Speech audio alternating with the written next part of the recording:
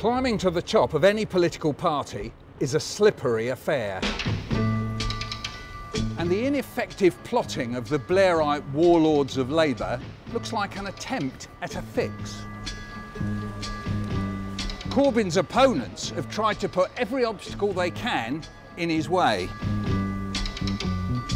They said he wouldn't win the leadership, but he did. They said he wouldn't win the Oldham by-election, but he did. They said he wouldn't get through the NEC to get on the ballot, but he did. Corbyn, with his honest and principled politics, isn't just clinging to power, he's secure at the top. Ain't no mountain high enough, ain't no valley low enough, ain't no river wide enough to keep me from getting to you, baby.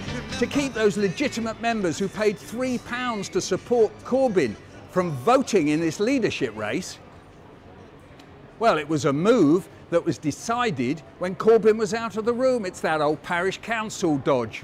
But it won't topple him.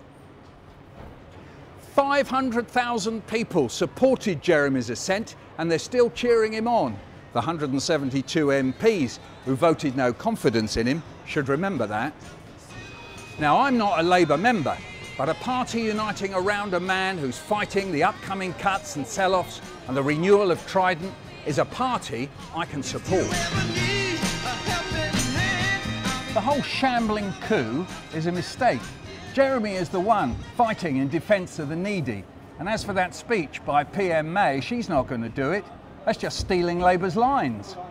Labour should be marking out a route to government, not blocking Jeremy Corbyn's way. Should unite round the leader, and that's the way to get votes from the Tories and UKIP. That said, the party may split. Inbuilt into its history is a coming together and separating. Think of the SDP. If Corbyn stays, the right may head off into the sunset.